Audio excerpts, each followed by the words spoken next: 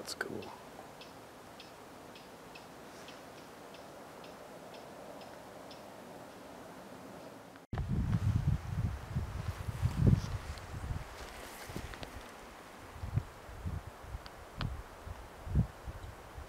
Saw 2 deer in the headlights this morning.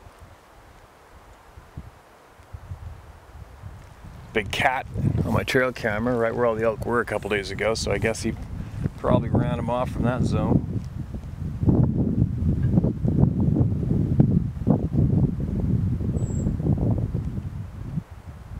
I'll switch over to the other camera. I can't use this camera today because I've only got my monster lens on it. That's why you can only hear my annoying voice right now. Switch over. Well, I was thinking about trying to pull off an hour's worth of sharing emails from here, but it is pretty shitty out. And that's where I was running around all morning. On the side of that hill, dead center. And all down in there. Trying to get my eyes on those elusive elk. So tough. So tough to get your eyes on them. I was hoping to videotape them over there. And, makes it even tougher sometimes, you know, you come out and you want to look. Your senses are on fire. The second I get out of the vehicle this morning, I don't know where, but I heard something. Thought I heard something once hitting a tree or something. Went bang way in the distance.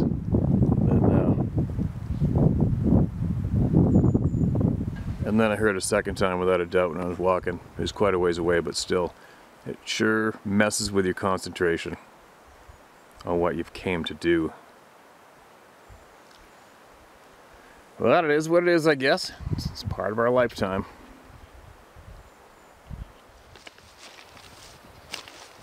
Pretty gnarly country here, isn't it?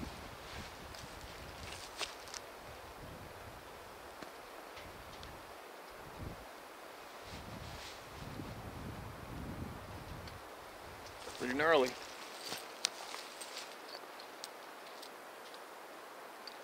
So hard to get my eyes on that herd of elk that's in here. I just want to find one of those 2 monster bulls and get a real cool video of them in this timber down there somewhere. It's pretty tough. It's a jungle down there. It's crazy. It's so thick. They're all over the place on those trails. I suspected a few days ago, and then I went this morning, and the only thing on the camera was a big cat. I'm like, okay, I guess that's why they're not hanging on that trail right now. I was over there. Well, where am I? I was right across the valley behind me here. And off to the left a little more in the dark at first light, and then in a bit of a confluence of two big valleys, I guess. Kind of a 3-way intersection of valleys, a T section in a way. So there's all these mountains here facing that way, those mountains facing this way, those mountains facing that way. It was in the bottom at first light this morning, and really jacked up to come out here and do what I'm doing. But then I went up that valley first to let out some bugles, see if maybe I could get an answer and locate those elk, and I felt really anxious getting away from the vehicle in the dark up there. I don't know why. It's like, oh no, I'm not into this feeling, you know? I'm here to have fun and try to find these elk. And then I drove back down the main road there and then parked at the bottom of the old deactivated road. I was going to walk up, and you know, you walk along, you got gravel under your boots and stuff. It was drizzling rain, and then I thought I heard that sound, you know, that annoying sound of wood on wood. I'm like, oh no, I'm not into this. It kind of sucks in a way, you can't stop yourself, and all you people out there that know, you know what I'm talking about. You can't stop yourself from really paying attention from that point on, right? It's like, uh-oh, did I just hear that? And then you're not fully focused on the fun activity that you came all the way out here to do. And then I walked another 10 minutes, and then bam, then I heard it for sure. And it was a ways away, like quite a ways away. Across the valley for sure. Well, I can't say that for sure. It could have been way up the mountain above me, below me, wherever it was, that echo, that sound boomed right here. And then that was it for my concentration, right? So now you are split, concentrating on what you're doing, what you want to do, and then you cannot stop yourself from being over aware of absolutely everything. Because you try not to be, because you want to relax and have fun, right?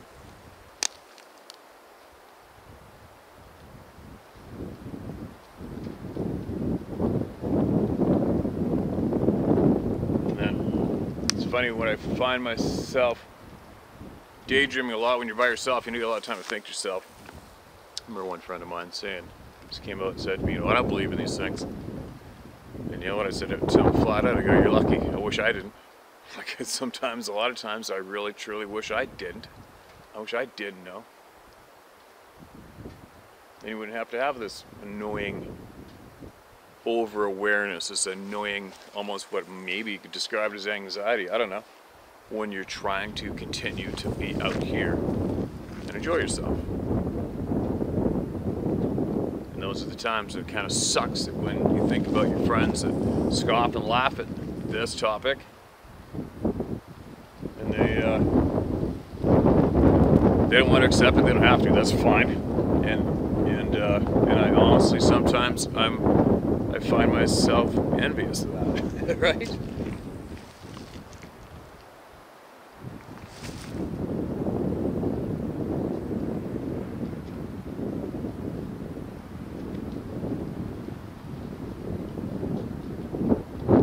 Anyway, maybe I'll get back to the shop and get some emails heard from there. I'm in between rain blasts. There's another one coming. It's tough to escape the wind here, but anyway, thought I'd show you guys some country and share some thoughts. So, there you go. Maybe I'll swing the camera and show you where I was running around this morning.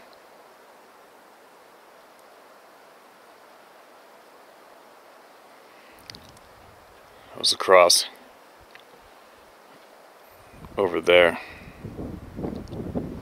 And you can see there's a line of trees in the bottom running diagonal in the very across the lower third of the screen, and that's actually a creek. That's down in that creek is where we called that elk into Sarah a week ago or whatever it was. So I hiked up, I parked way back here, and this morning I hiked all the way up there and all the way up there and all the way up and around into there.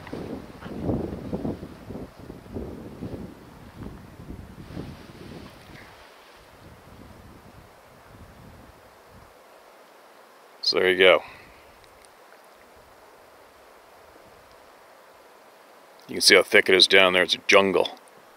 And if they're not calling, and they're not moving, they're not going to let you see them and videotape them.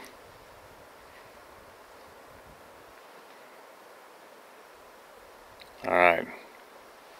I'll be back later. Oh, alright, here we go. Back in the barn. The beginning of this video was shot yesterday. It's really, really soggy outside, and I'm still truckless, and that was so frustrating I can't even describe it. Anyway, let's get right into it and get some voices heard. I'm sure I ranted enough yesterday in the woods. Excuse me, and wasted valuable time that could have been spent listening to people. Listen to this. This is titled An Interesting Story from Oregon. Yeah, it might be awkward to read, maybe, because everything's spaced out. And it's not sentences, it's just really weirdly spaced. So if I hiccup, I'm sorry ahead of time. Steve, This is from the La D Flats area out of Estacada, Oregon. Around a year ago, June 21st, 2022, you shared a story from a gentleman who hunted this area and shared his stories of consistently running into Sasquatch. He spoke of accessing Bee Creek from Tumala Mountain, Squaw Mountain Road, north of Bedford Point. I heard this story and I found the area on onx.I. I realized that I have had experiences in this area as well. We used to camp/party in the North Fork Pit, which was approximately 1.5 miles east of this area, where these accounts occurred. Again, we used this pit along with a lot of Estacada residents to have fun and party. We traveled to this area for around 3 years, 2012 to 2015, to have fun and let loose. My buddy Larry, who was among our group, had an encounter a couple years prior at Mirror Lake near Mount Hood, where he thought the experience he had at the time was BS until a tree fell across the trail. Background sound is the dog chewing on an elk bone, alright? Anyways, every time we were in this gravel pit, we would hear a loud scream from the back of the canyon around 8 p.m. Larry would always call back and laugh.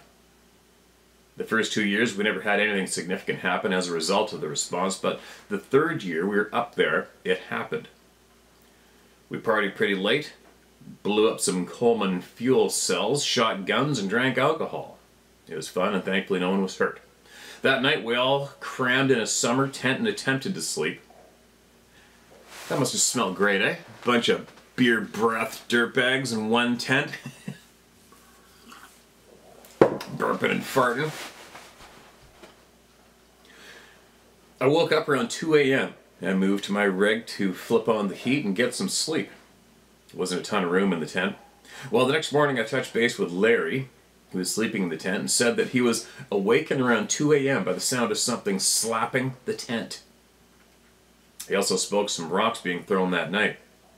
After the events of 2017-2018 in Heppner, that you've already read, ×3, I'm confident that was a forest person doing weird stuff to our camp. I'm happy I made it to the rig thinking back to this. Thank you for what you do, Nick Marlowe. Okay, man, appreciate you and your time. People usually do chime in from the same zones of people that have shared their experiences, right? They usually chime in. Patterns and areas. Patterns. Like around my neighborhood. Oh yeah, alright, I guess I'll share this now. So, yesterday, once I got home, and I've been playing cat and mouse with this monster bear here for like 3 weeks straight, I think, when I'm home. Sarah, she does her walk with Ruby, who protects her, overprotects her. It's really good. So she's doing walks with the dog. And I've been sharing with everybody what's going on around here for years.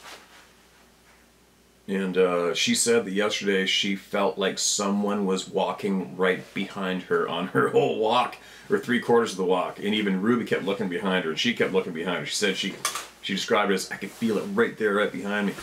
But couldn't see nothing. I'm like, really? She's like, yes. She goes, it got to the point, she goes, I turned around, I said, leave me alone, out loud. And I'm like, no way. That's a little odd, right? And then if we listen to everybody here, well, it's also a pattern that you can't ignore.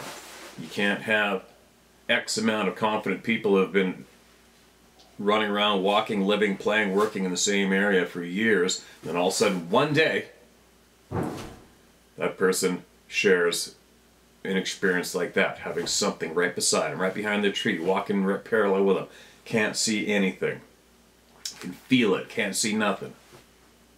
People that share that do not have a lifetime of that on average, right? So what I'm saying is, this is what I made note of, where, how often, what they were doing, working, living, hiking, playing, whatever. And then all of a sudden, one day, not every day, and all of a sudden one day out of hundreds, right? Anyway, moving along.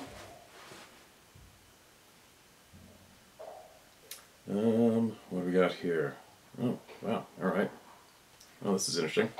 Okay, here we go. I just fast forwarded to see how long it was and then to see what photos were attached, which is a bunch. So here we go, listen to this. Montana, forest, beast, story, and pictures of creature, question mark. August 8th, 23. Hello, Steve. My name is Eric Sudel. Thank you for reading this. I have a recent story and some pictures to share. I'd like to get your opinion on and share this event that happened to my two friends Ryan and Corey and I on a recent camping / dirt biking trip to the Montana backcountry. We were visiting the Little Belt Mountains in Montana, north of White Sulphur Springs, Montana. We had been camping on the west side of that range, west of Highway 89. We had our camp near Moose Creek.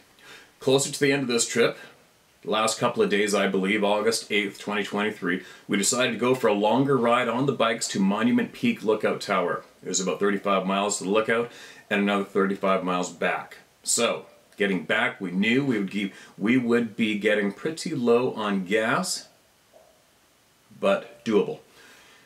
We left camp, I want to say around 1 p.m. The ride to the Lookout Tower was awesome. We hung out at the lookout for 30 minutes or so. Then decided to take the Monument Ridge Trail to the Deep Creek Trail, which eventually dead ends, and you have to come back that same way. We were riding our dirt bikes on the 50-inch trail, eventually along that Deep Creek section. The forest seemed to become more of an old-growth, pristine area. Almost a mystic vibe to the forest. Hard to explain, but I think you and most listeners will understand. Anyways, we were plugging along. At one point, we stopped in the mystic section just to catch a breather. We didn't stay for long, maybe 3 or 4 minutes. We knew we had to keep going because it was getting rather late in the day, and we knew we had a long ways back to camp. But all three of us felt a sense of uneasiness at that spot. We even talked about it why we were stopped. I think it meant while we were stopped. It was so quiet, I mean really quiet. No birds, no squirrels, no chipmunks, no sounds at all. You could hear a pin hit the forest floor. We jump back on the bikes and ride about 60 yards down the trail around a bend, and we come to a log over the trail. Picture labeled 1. Didn't think a whole lot about it. We slow down and carefully drive our bikes around the tree. We proceed on the trail for maybe another 150 yards or so, getting pretty close to the end of the trail at that point. But the gas on Ryan's bike was getting low, and we decided to just turn around there. Ready to get back at that point, we zipped back up the direction we came. My friend Corey had a good lead on us, maybe 30-40 seconds. I was riding second and Ryan third, right behind me in viewing distance. Corey came back to the log laying across the trail. He made it around and stopped about 20 yards after the log right at the bend, seen in picture labeled 2. While he's waiting, he spots a reddish, brownish, humanoid figure in the woods that appears to be staring at him in the close proximity of that downed tree. He takes a picture as he stands there. Maybe 30 seconds passed by the time he stops to wait until we catch up. Corey loses time, it seems, from the conversations we've had about it. What he says is that he forgot he even took the photo. And when Ryan and I got to him at the tree, he just took off like nothing ever happened. He didn't feel any fear or mentioned it at the time. He just forgot the scenario ever happened. It wasn't until later that evening back at camp, going through pictures on his phone, he saw the photo and recalled the situation. Both Ryan and I recall feeling very anxious on the way back, passing that log. Not just because we had a long way to go and a short time to get there, but just a funny feeling that's hard to describe. Please feel free to share this story and share the pictures. I think the world needs to see this. I'd be very interested in your opinion on these photos. Again, thank you for reading this. Take care. Eric Sudel. All right. There is a... Okay, I'm looking at the pictures right now for the first time. I'll put them on the video. Zooming in.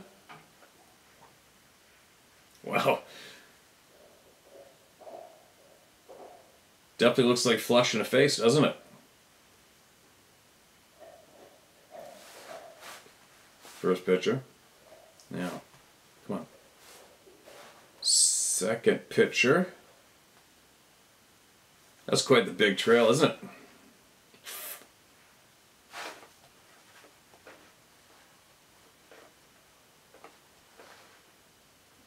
That's a healthy tree, is it not? A little odd. I'm guessing that's a healthy log. A little bit of overexposure in the picture to really tell, or distortion, but it looks like a healthy tree. And there's the face again. Odd. Very odd. Alright. And there's all the... Yeah, that's just a weird photo. So, you're probably going to guess what I'm going to say, but I would suggest that you possibly go back there if you can, and you know, the usual, put somebody where that thing was. Try to pick the same time of day, try to pick the same overcast light. You know what I mean? Get the same shadows, the same light. Not overcast. If it's a sunny day, go do it on a sunny day. If it's overcast, go do it on an overcast day. And put somebody right where the photo was taken from, put somebody where that image was, take another photo, right? So, but what do I have to say about the photos? Like, you know what, everybody knows my stance on photos by now. It's like, whatever, they are what they are. There's nothing will ever come of a photo unless, I don't know, how could you, unless it was like full, hardcore, high quality close up of like a chipped tooth, saliva, tongue, taste buds, an eye popped out from a bullet wound through the skull, whatever, right, with brain matter coming out of the hole. Crystal clear picture of fine detail of everything that you would imagine. No, I'm not saying shoot one in the head, I'm just saying. How else would you get that photo, right? But anyway, so until then, they're just pictures, man. That's my opinion, they're just pictures. That's just me. There's a lot of people on here that are far more interested in the photos than me, and that's fine. Don't jump on my bandwagon, anybody ever, when it comes to photos. People ask me what I think, and I'm giving you an honest answer. It's just another picture coming from someone who's seen these frickin' beings. Thanks for sending that in, man. I absolutely appreciate you sending those in. But please, if you would, go back. Not too many people do it. Right? Not too many people do. We've had crazy videos sent in from people who promised they would put somebody up that river and do it again. They never did it. Had the guy from, where was it, San Francisco or something? On the highway, traffic stopped, got a picture of that being up on the skylight over the hill, standing over a car. Apparently he said his sister got a better photo. Said, alright, send it in. Didn't send the photo his sister got, and did not go back and take a photo of somebody standing where the image. Like, nobody does it. Why is that? Why is it that, well, no, we've had a few for sure, but why is it the majority of the people that send in photographs or videos do not send back a copy with someone standing in the place of where the image they were videoing or photographing and send it back to us? I don't know why. I honestly haven't a clue why. But on average, people don't do it. Oh well. It doesn't change anything, that's for certain. One thing for certain, it does not change a thing of what we see and what we know. Here is a book. Shall I go in? I'm going in. Here's a long one, here we go. Mark this as read. This is titled, A Lifetime of Knowing. Dear Steve, I may have accidentally sent this to you already this week. Someone reached out to me and said they had heard it on your channel. However, I didn't think I'd sent it, since I hadn't finished it yet. Well, a lot of stories obviously sound similar because it's truth. Is the main reason. If you've already read it, please let me know. I'm going to finish it and resend it now. I know you're a busy man, but would love to talk to you at some point. I think we are truly brothers from another mother, and I love your lifestyle. I hope this reaches you, as I am somewhat blind and technologically naive. This will probably take me 100 times longer to write than it will for you to read. Okay, that sounds familiar. I have a rare disease, and I've had 2 cornea transplants, and I'm still having major eye troubles. I have to use 2.75 glasses and a magnifying glass to read or write a word. Please forgive any absent punctuation. This is a long one, so I guess I'll start at the beginning, but we'll try to keep it short as possible. Believe it or not, this is the first real email I've ever sent in my life. However, I must tell this story to someone besides close friends and family. You are truly a hero of the times, and I can't thank you enough for providing a safe place for us to share our amazing experiences. Okay, is there a... October 12th is when I think I saved this. Sounds similar. We had somebody said similar.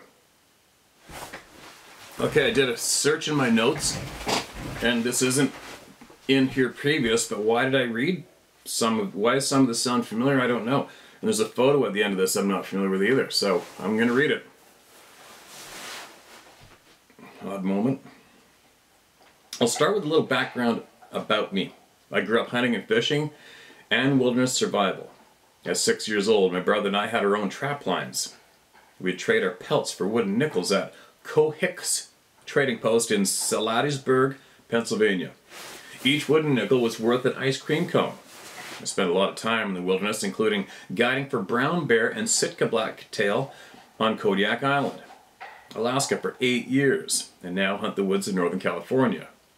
I come from a military family, somewhat, as my father was in the Army when I was born in Fort Bragg, North Carolina.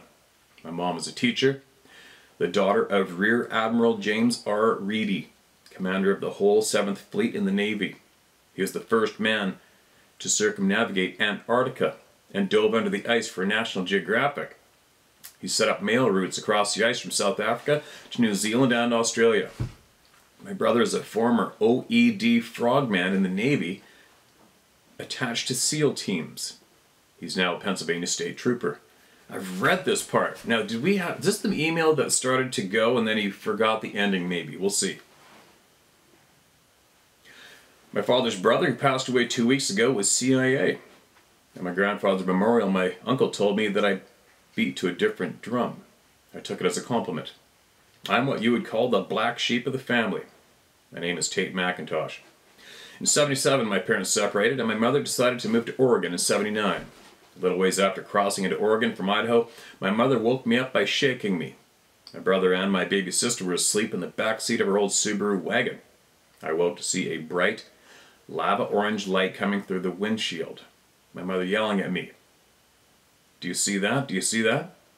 I looked up to see a craft above our car, probably 100 feet above us, almost directly but slightly under the edge of the disc-shaped craft. I could see the rim of the craft all the way around until it disappeared from the bright light emanating from the power source underneath it. I estimated it to be about 50 to 60 yards wide. It covered a 4-lane highway with 30 yards between the east and west lanes. After watching the craft for 3 or 4 minutes, with my mother shaking me every 20 seconds to make sure I was seeing what she was seeing, the craft flew off straight down the highway. It felt so fast that the light particles were still hanging in our car momentarily. Then they dissipated in the direction that the craft left. Right after, 4 more flew past our windshield at incredible speeds. My mother, having grown up on naval bases all around the world, could identify all the conventional fighter planes and aircraft. My grandfather was one of National Geographic's top 10 aviators in the history of flight since Kitty Hawk. Feel free to look him up. I digress. Fast forward 3 years. After the UFO sighting, my mother freaked out. She didn't know how to handle it and started talking to us and started taking us to church 3 times a week. I was told not to talk about the experience as we were new to the area and she didn't want people to think we were crazy. So I swept it under the rug, for a while anyway. My mother met a man named Wally Unruh at church. Wally was 6'6", 260. A jolly fellow, part Native American. He was dark-skinned and always quite tan. Wally was also a hunter. He would take me fishing and hunting with him. 2 things I really missed doing with my father, who still lived in Pennsylvania. Okay, we definitely read this, and I'm pretty certain this is the email that stopped Shy of finishing. And we asked him to try to finish it. So we're going to keep going. That's what I'm saying. In 1981, Wally took me elk hunting in eastern Oregon. On our way to the hunting camp, we ran into a group of loggers standing on the road. None of them so much as turned around as we approached. They just kept staring at the mountainside. Okay, we did read this. Wally stopped the car and went to get out. The first word I heard as I opened the door was Bigfoot. As I got out of the car, I looked up on the hill that the loggers were looking at and saw a large black figure climbing the steep hillside. My eyes were good back then, and I saw what it was. It was unmistakable to me, a large bipedal hairy man going up a 60-degree incline very fast. The 10 to 12 loggers that were watching it were second-guessing what they were seeing. Bear maybe, but most were saying Sasquatch or Bigfoot. Wally quickly grabbed his hunting rifle out of the back of his Toyota Celica and scoped the creature from the stability of the top of the car. After the creature reached the top of the rock face, it made for the tree line, which was across about 50 yards of clear cut. After it disappeared into the trees, all the loggers turned to Wally and asked, well, what was it? Wally's tanned face came up off the scope and instantly turned ghost white. He mumbled that it wasn't a bear. I started to say it was a Bigfoot when he caught himself and said that he wasn't sure what it was. As we passed by the hillside that the creature was climbing, I noticed how incredibly steep it was and was amazed at how fast that it was ascended. After that, on the way to hunting camp, Wally told me not to talk about it, again with the silencing. I obeyed his order and did not mention it to the other hunters. The next morning I was up at 4 and ready to get to a vantage point before first light. Wally procrastinated long enough to wait till first light to move. He was obviously scared shitless. His friends razzed him a bit about this 12-year-old kid who was rearing to go, and he's just procrastinating. The next morning I got him to move before first light, but upon reaching the mountaintop he made a fire. I told him that was not a good idea if we were elk hunting. He was still obviously very shaken from the previous day's experience and thought a fire would help keep us safe. The wind picked up and the fire caught a brush pile on fire. We spent the whole day trying to keep it from starting forest fire. In short, I've seen a UFO up close and seen a Sasquatch with my own eyes at a very young age. I've had no choice but to think along certain lines of thought since having these experiences. Most people go from believing to knowing, and then to the hardest part, understanding. I've been in the understanding part for a long time now and have had more experiences since this happened. I don't want to take up all your time, but I feel I must tell these stories because I'm not sure how much longer I'll be able to see. Also, it is them that brought you to me. What? The forest people kept bringing your YouTube videos up on my phone. I swiped it off many times thinking it was another hunting video, but it kept reappearing. At the time, I was in the woods in Northern California, an hour north of Nevada City. I was staying at a friend's property, a pristine micro-environment in the mountains of the Tahoe National Forest.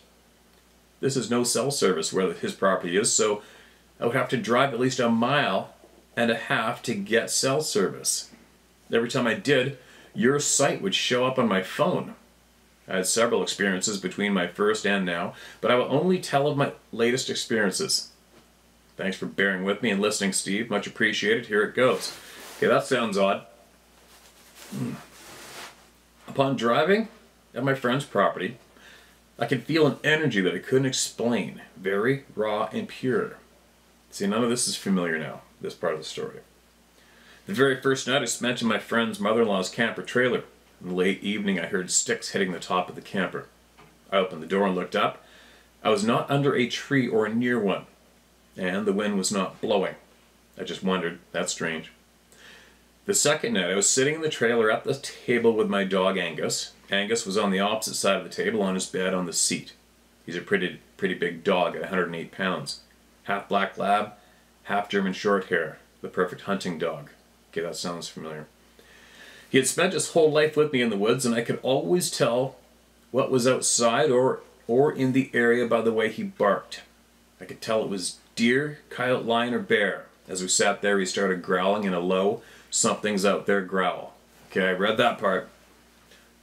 I asked him what was out there, and he started to get up and slowly walked towards the door, still growling.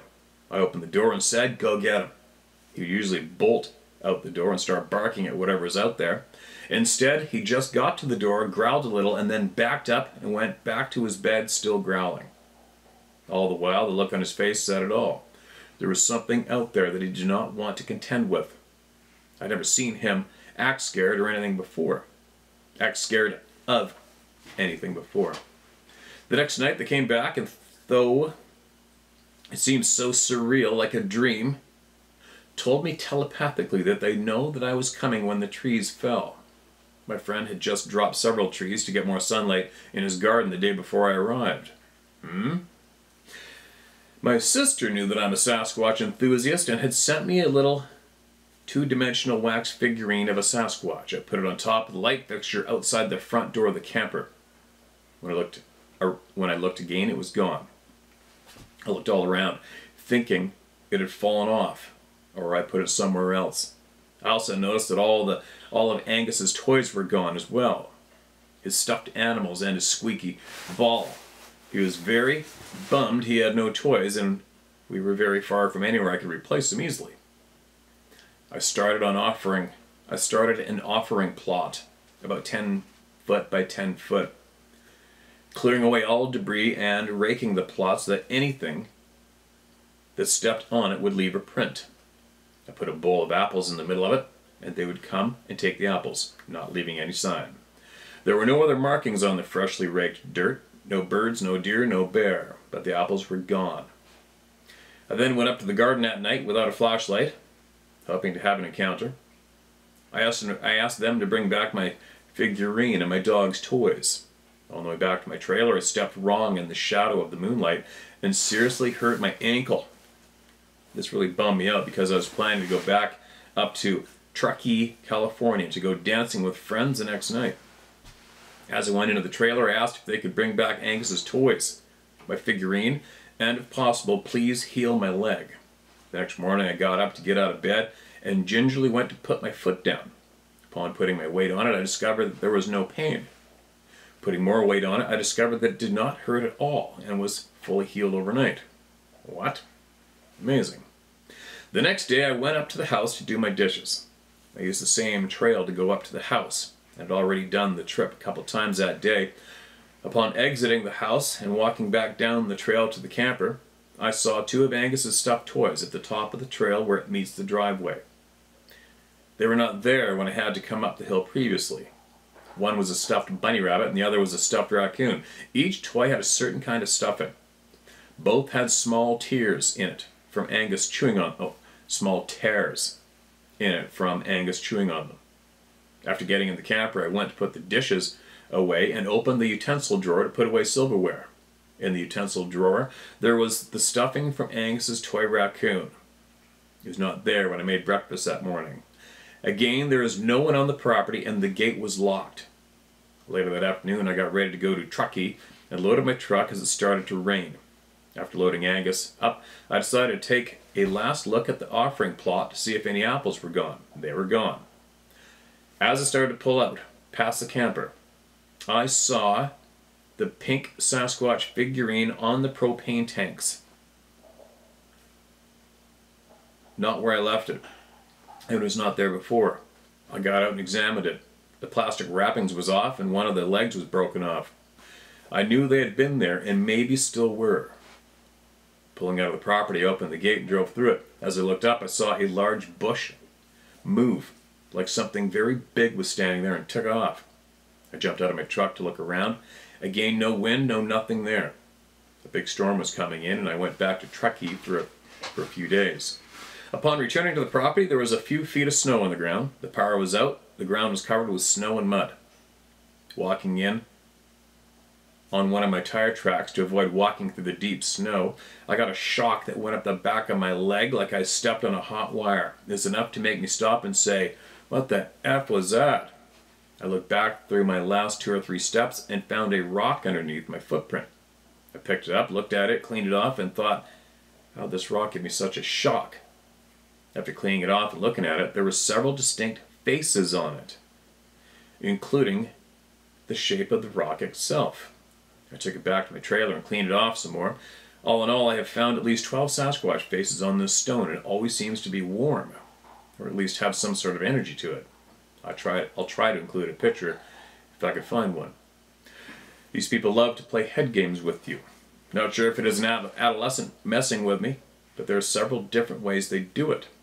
The area in front of the garage building was a big muddy puddle. I had to walk on a snowbank that had formed underneath the edge of the roof, where half of the snow had broken off to make a bank to walk around the puddle.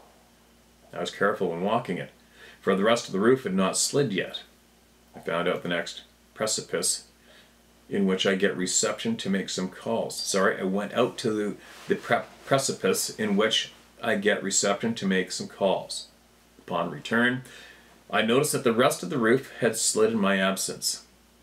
Curiously, there was a handle of a shovel sticking out of the top of the freshly piled snow that had just slid. I'd broken that shovel handle a few weeks before, and there's no way it could have popped up and landed perfectly upright in the fresh stuff. It had been against the wall underneath some pieces of corrugated roofing, that was laying against the building. After pondering for a moment as to how this could have happened, I started to make my way to the trailer.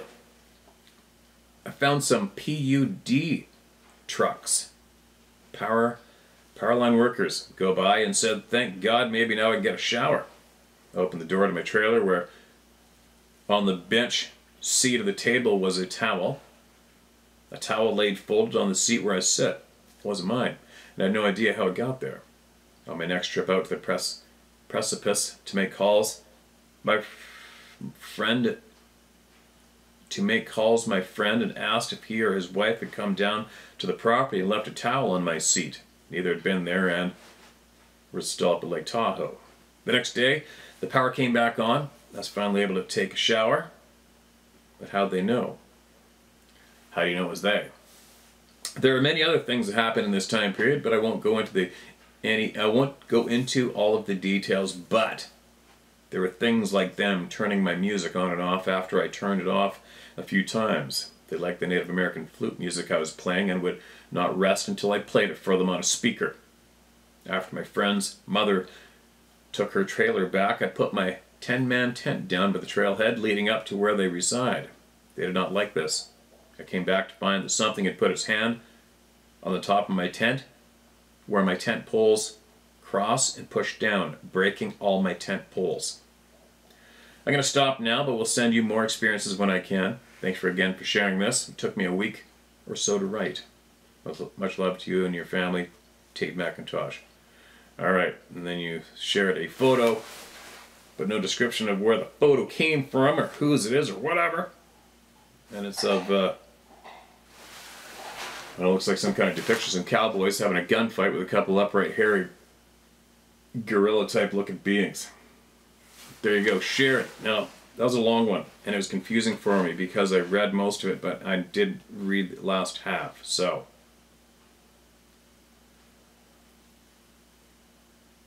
Alright. Quite the family history, that's for sure. You've seen some shit. It's amazing, and I'm not being a dick when I say this, but when odd things happen around people's homes or wherever, a lot of people just go straight to, well, it's obviously Sasquatch, or obviously Sasquatch put that on my phone, or Sasquatch put the towel in my truck. You know, I cannot tell anybody what did or who did what. I can't. I'm not that guy. Obviously, nobody is. But my mind will innocently, and how do you say this? Because it doesn't matter, it doesn't matter what you say online. Somebody's going to blow a gasket because of what you said. So it's almost like you have to go on potato chips or eggshells sometimes, right? When you're trying to be as neutral and kind and polite as possible by saying, well, you didn't see one of these beings put a towel in your truck. So how do you know it was one of these beings? You didn't see them, footprints or handprints or anything, and put the shovel handle on the roof in the snow. So how does your mind say instantly, oh, it's definitely the Sasquatch Sabe people that did it? right? It's like my knife. And it's amazing how many people, not many, but a handful of people who are I call them emotionally challenged, because they automatically think that I'm angry that a knife appeared in my backpack 7 months later and 8 miles away from where I lost it. And they think I'm angry when I haven't shown any anger at all. And this is another example of me having to go on eggshells and tiptoe at how I deliver to the public, because there's always going to be a handful of people that just are too emotionally bent and lash out for some unknown effing reason, right? So I'll use my knife experience as an example. And no, there isn't a hint of anger in me when it comes to this experience. I lost that knife, custom hand-built knife that was generously given to me from a watcher on this channel. Lost it, 110% lost it on the road, in the snow. No, I lost it on bare ground while elk hunting. No, it wasn't. It was in the snow. Sorry, I'm just going back because I've been to this place so many times throughout 1 year. I lost it deer hunting in the snow. That's why I had to go back and look for it. My other friends came up after I'd already been hunting a week or so. They came up. They had a side-by-side. My friend's daughter and our other friend met up with us at an intersection of an old thin power line and dirt road all covered in snow, and tracked right up. They had said, we found a trail camera back there on the road. No way, it's one of mine. Oh, that explains it.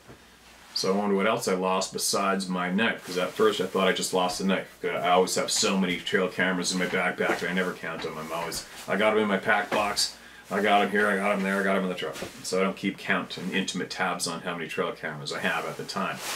But they had one of my trail cameras. I'm like, oh shit, where'd you find it? Way back there on the intersection. I'm like, oh no, I lost a knife too.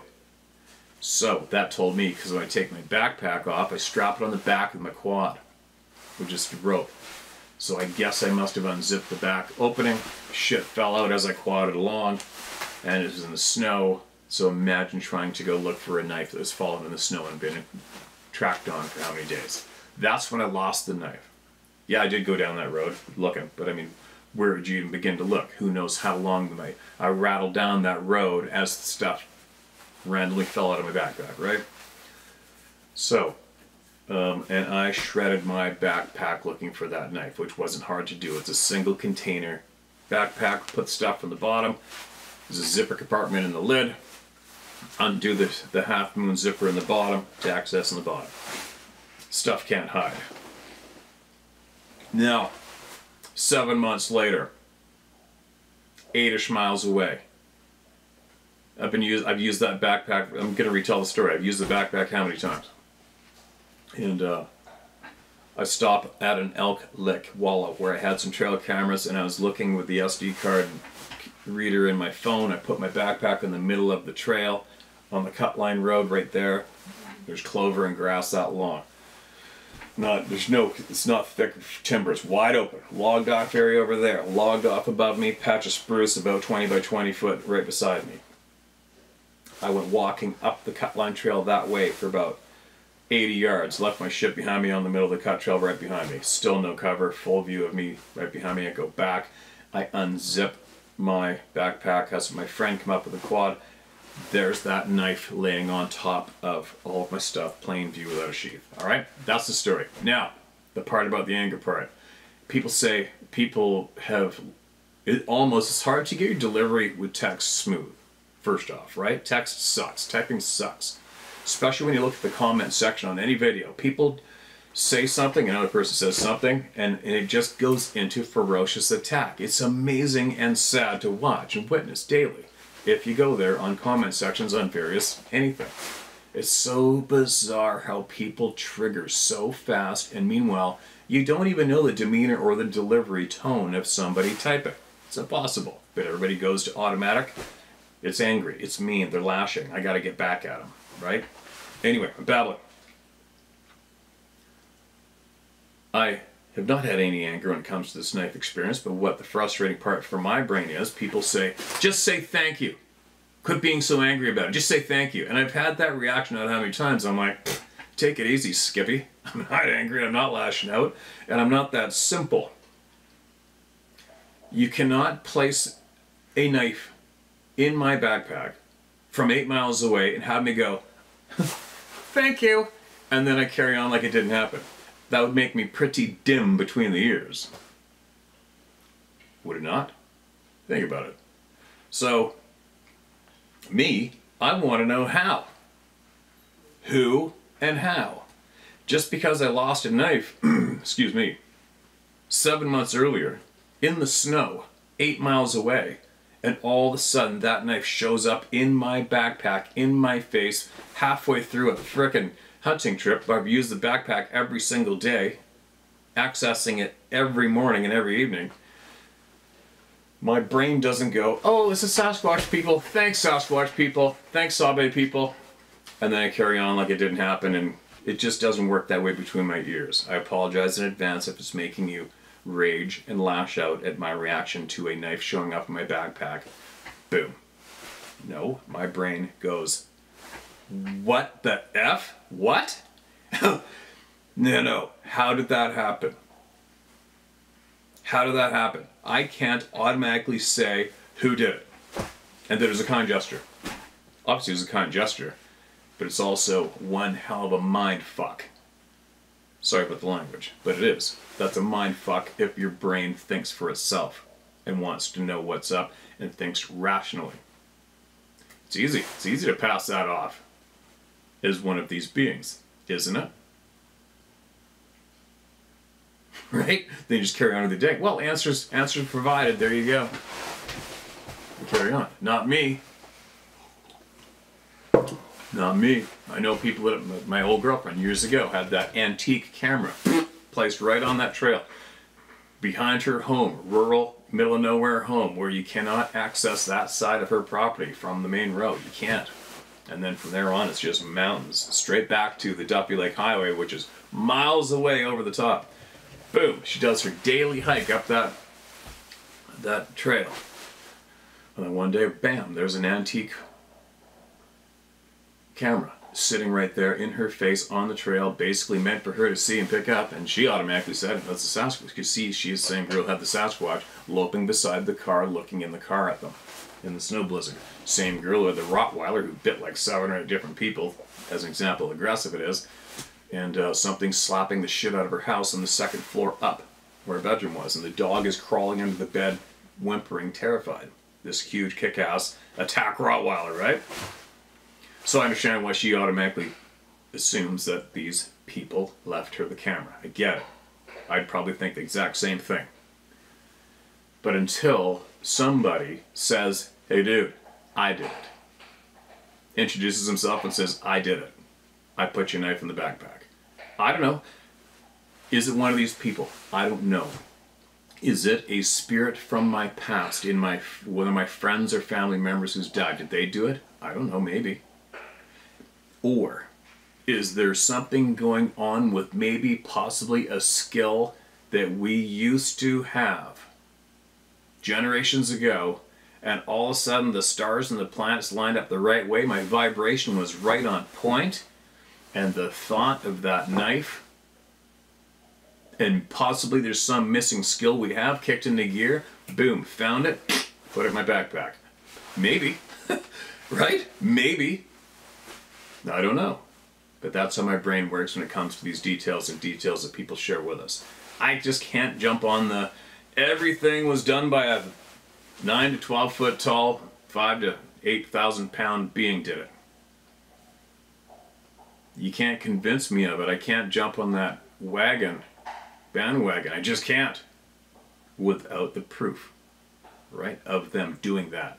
And then people are going to say, well, how come you don't need more proof because they exist? Well, I've seen these hairy beings in the forest. I've seen them, I've heard them numerous times. It's not a question. I've seen the proof that they exist. Have I seen the proof that they can take a knife that I lost 8 miles and 7 months previous, put in my backpack? Haven't a frickin' clue. Right? That's a bit of a rant. There you go. So, quit lashing out at me for my curious mind. It's not the right thing to do to tell somebody to stop thinking and wondering and wanting answers. Just accept it happened and smile in the sky and say thank you and carry on. Quit being stupid. That does not provide answers. All right? It doesn't. I want to know. Especially I want to know if... I want to know. I just want to know the answers to everything, including if we have skills to do some crazy shit. Alright, now, carrying on. I'm getting some text from friends. Sorry for that interruption and a bit of a rant, but I hope that stops people from just lashing out and assuming emotions when they are not correct when it comes to people online. Right? Alright, let's get one more shared here, and then I am going to go put on my rain gear and get some shit done around here. What is it, Sunday? I think? Are we? Must be Sunday. Sunday! Oh man, I hope I get a truck back tomorrow. Listen to this. Mark this as read. This is titled, It Grabbed and Pulled Me. And the first paragraph is just for me, and I just read it before I hit record. And all I can say to that paragraph is, dude, holy shit.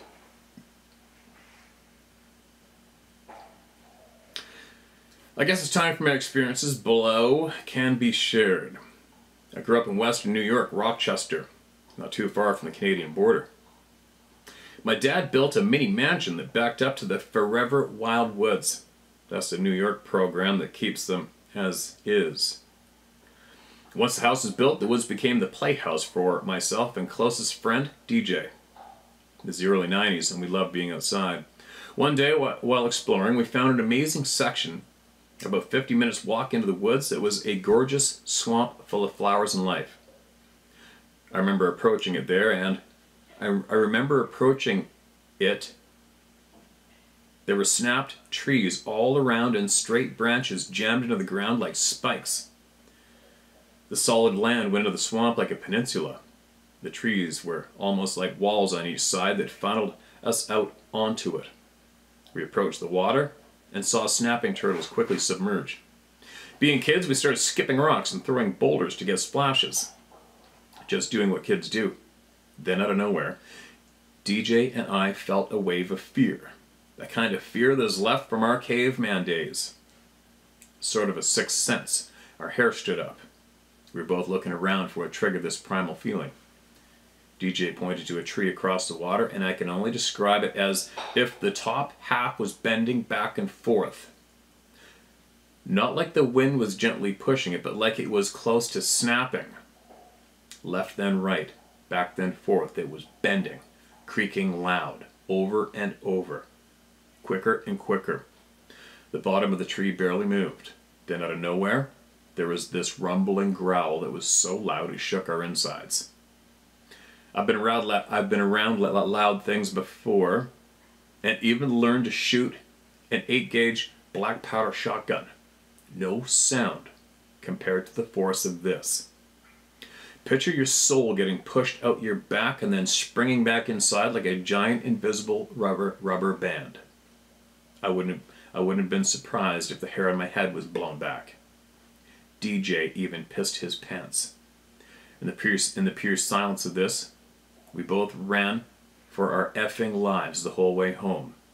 We ran through bushes and branches, ripping up our exposed skin. We both thought we could hear pursuit all around us, but said nothing. Once home, we tried sharing what happened with my parents, but they wouldn't listen. We decided to stay inside the rest of the day. As usual, DJ was spending the night, and we decided to crash in the sun porch.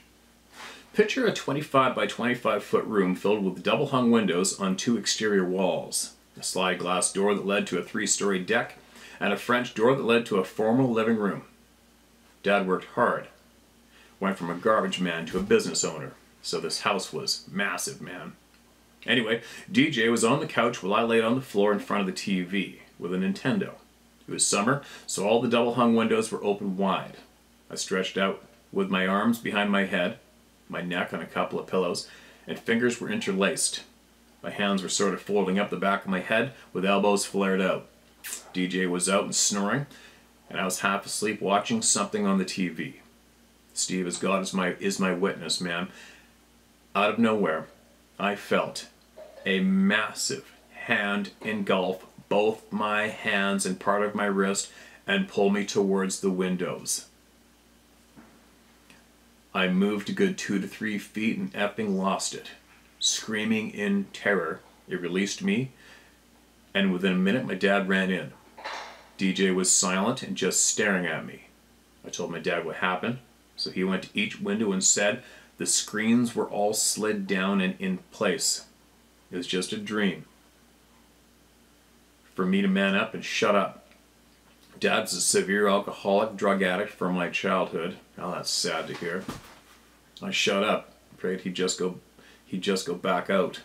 I looked at DJ and asked him if he saw it. He just looked at me and didn't say anything about it. He ended up calling his parents and getting picked up in the middle of the night. I went upstairs and tried to sleep in my room. The next day I called over to DJ's house to see if he wanted to come over, and his mom said he doesn't feel good, to not call again until I hear from him. This confused my 12-year-old mind. We never got together again after that. I'd see him occasionally, and he was cold with me every time. Eventually, at the end of summer, I ran into him on the canal path, one of our fishing spots, and decided to question him. His mom wasn't there to be the buffer. He finally confessed that on that night, for some reason, he awoke and saw a, quote, predator, end quote, grab and pull me. He didn't use that specific word. Instead, he described a massive, clear, but with distorted shimmer thing reached in and grabbed me. Until I found your channel, I never knew others had seen this cloak of invisibility. I now refer to it as a predator. Did it lift the screen up? They slide easily enough, and then close it that quick? Did it somehow pass through the fiberglass mesh? I just don't know. I looked in the morning but saw no tracks, and DJ thought it was a ghost. I didn't put it all together until much later. As an adult, I think it followed me home after we trespassed on its turf. It could have hurt us easily at any time, but it didn't. I almost think it had a sick type of humor and enjoyed terrifying us a little bit. I never went that far back in the woods after that. I was too scared to. That experience did give me a desire to learn about the paranormal world, and I'm fascinated by it. I do feel some relief sharing this. I kept this to myself for 30 years. Not too long after that summer, Dad's addictions caught up and he lost the house and main business. He had major tax problems, the kind where prison is involved. We moved to a small rental house about 45 minutes away. He stayed out of prison for that situation, but lost everything, including his work ethic and his drive. He ended up doing some prison time over another similar white-collar crime years later. At 15, I left. I had a rough time. You know the saying, quote, "You are your father's son," end quote? That's just like him, the good and the bad. I can celebrate 13 years being clean now. It's sad that my parents now live in a tiny one-bedroom subsidized apartment. His health is horrible. He even had to have his leg amputated. Years of addiction have caught up with his body. I'd love to say he's clean and sober, but that's not the case. On one hand, I understand about self-medicating and that if he quit tomorrow, it would extend his little bit of time he has left. If he quit tomorrow, it wouldn't extend his little bit of time he has left. I had to forgive and move on in order to break the cycle with myself and my family. Life's hard and uncertain. Thank you, Steve, for what you do. Please understand how much you positively affect some of us. Even Sawyer watches your intro with me. If you actually got through all this, I have to spend the time and share other experience. Deep in the coal mining area of Pennsylvania and seeing a giant beast with the head of a black German shepherd on 2 frickin' buff legs. I have to force myself to stop or this email will double in size. Thanks, man, you're a fan. Big L. If I hit one of these Powerball lottos, I'll retain your guide services. I was going to attach some Google Earth pics of where it happened, but I didn't know if your email would allow it. End of email. Wow. First off, man, I wish you absolute frickin' luck with all the shit going on at home right now. That's amazing. What a challenge. What a test. And what a shitty experience. Now, why do so many of these bizarre beings that outclass us in so many ways, why do they take the time out of their time to go terrorize any simple, innocent, harmless human being is beyond me. I don't get it. I don't get a lot, but I don't get that part. Why? Why not go Go to the Middle East, right? Go terrorize people that are killing each other. Go to a war-torn area and go attack the politicians that are creating this war and all the grief. Go attack all those people. You know what I mean? Why not go attack the true evil doers in this world? Leave the innocent alone. If you're that skilled and untouchable and unacknowledged, then you want to terrorize a human being, go make it worth your while, man. Go get the pricks that need it. Not these innocent people that get scarred for life because of it. It doesn't make sense to me. That part frustrates me. But anyway, yeah. Emails back with the German Shepherd-headed thing. Why? Because someone we know has DNA from something with that description, and is going to let us know what the F that is all about. And furthermore, it's a topic, it's an item that can't be ignored because tens of thousands of people have seen something with that similar description, right? So make sure you email us back with that experience for sure. Pennsylvania, man, it's on fire with the weirdest shit is in that state. So common. Geographically, I wonder why, right? But then again, this shit's going on all around the planet, right? Anyway, I'm gonna get going. It's funny, yesterday, I still can't shake that feeling that I had yesterday morning getting out. I had Sarah's car, Tahoe, yesterday, and I was in the dark up that road, and the second I parked, because I like to go up this road, up this valley, between two steep, thick timbered hills, and there's a creek down the bottom, big timber, and I know the elk go up that creek sometimes, and I want to go up there in the dark and let out that bugle. Yesterday morning in the dark first, see if I got a response, and then I could slowly start locating where they were, and I got nothing. But the second I pulled over, I felt anxious and felt kind of, and I remember going like this in the car. Don't know why. You guys know how often I go in the woods. It's daily. And then I got out of the car and I left the door open. Right? And it didn't feel right. It felt real. I felt very insecure. But then I went all the way down to the bottom of the valley, hooked a left in the other valley, and did my hike all the way up the mountain, not a problem. Isn't that weird? Just on the other side of the valley. But then I heard those two. I thought I heard one, now I know I did, and then I heard definitely 100% heard the second bong ringing through the valley somewhere right around me. Not right close to me, but nearby. Yeah, I can't shake that one yet. Still, it's fresh. Like I can still feel that feeling. It's not a good feeling. Not for my personality type or whatever, how I'm built. I don't like that feeling of feeling uneasy. Bothers me. Anyway, enough babbling. On with the day. Share my story at howtohunt.com. Alright? Get the knowledge out there. Get it out there.